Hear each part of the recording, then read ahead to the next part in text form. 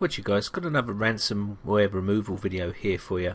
This one's a Spanish police ransom, and as you can see they're asking for €50. Now this all translates in English and I'll post this up on the screen now.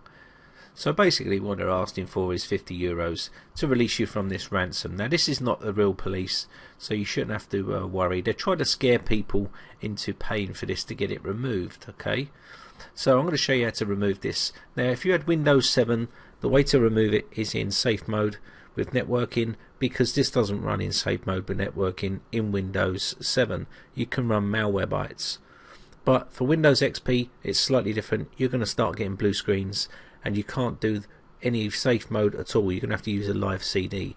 So let's reboot and have a look. Okay, so I've been tapping F8 on my keyboard, and what I want to do here is try the safe mode, normal safe mode, and we had a blue screen. So let's try safe mode with networking, and as you can see we've got another blue screen.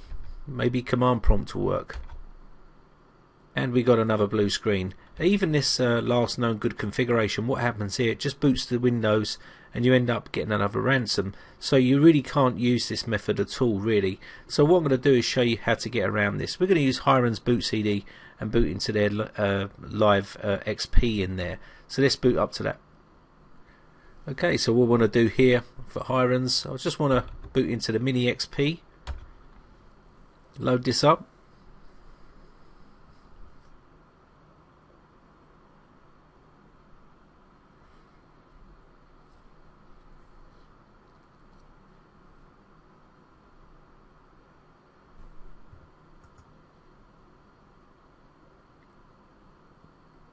Okay, so we're now at the desktop here of our live CD. So what we want to do here is go to my computer and look for the drive that's infected, and that's the C drive in this case. I'm going to go inside here and we want to go to Documents and Settings, and then the account that's infected, which is Britec, and we want to go Desktop. And there's the culprit. That's because I activated this on the desktop and that's where the file was.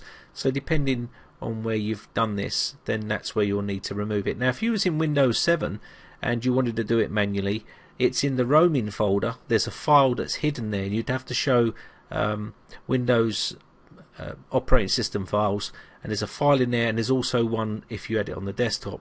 You need to remove both of those if you're going to do it manually. Okay, so I'm going to remove this and then reboot the system.